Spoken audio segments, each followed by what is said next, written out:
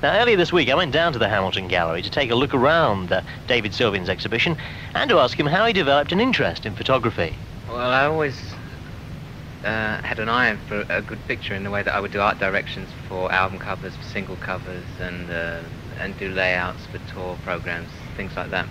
So I had an eye. I knew I was capable of taking a good picture, but it never interested me in the way of actually learning the technical details, standing behind a camera and taking the picture. I always just like to arrange things and put things together. It's a similar way as I work in a studio, really. And I picked up a Polaroid camera in Tokyo when Steve was on tour with Yukihiro Takahashi, and just started taking Polaroids and didn't think too much about it.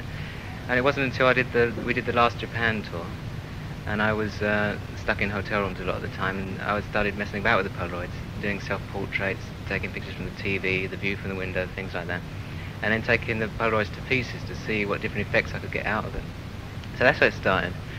And then obviously, I mean, as I went on doing it, it progressed into this montage effect, which is really a frustration of trying to get a decent landscape picture out of a Polaroid camera, which you can't do with a single Polaroid.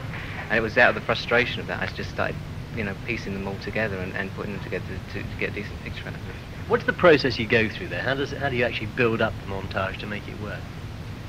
Well, first of all, you take a whole series of Polaroids of the landscape or the portrait or whatever you're doing, and then you peel the white border off from around the Polaroid, and then you peel the celluloid away from the backing, and sometimes the image will stick to the backing, sometimes it will stick to the celluloid. If it sticks half and half, you put it back together again, and you get quite interesting white lines running through the pictures.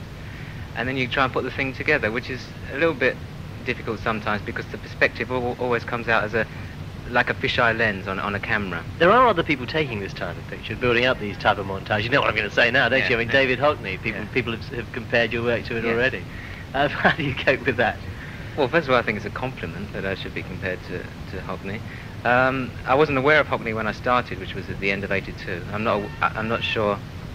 I don't think he had exhibited his work in this country at that time. I hadn't seen any printed. So, for me, it was a process of self-discovery, finding out for myself what I could do. And it was very interesting to see that he had done something very similar. It was quite frustrating in a way that he showed it to the public first, I think. But nevertheless, I take it as a compliment.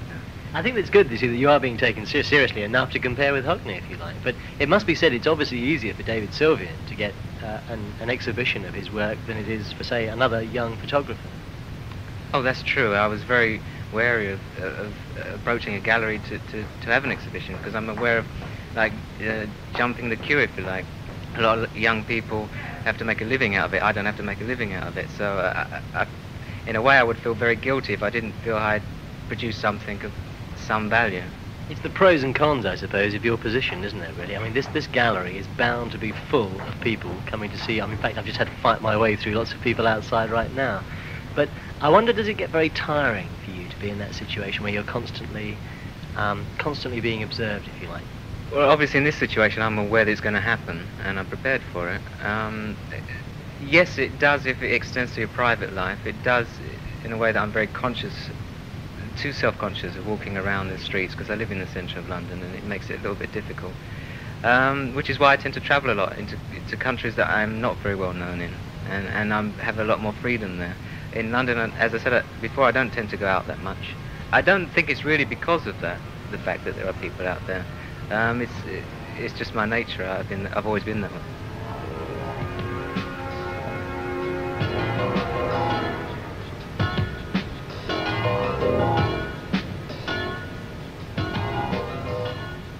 What about this one then? It's Hogejukai, isn't it? In Berlin. In Berlin. This is when we're recording the album. That's the entrance to the studios, Hans-Satan Studios. Now that's an interesting effect, because what you've actually got there is the montage of the Polaroids, with also sketching as well. Yes, in pastels. And why that?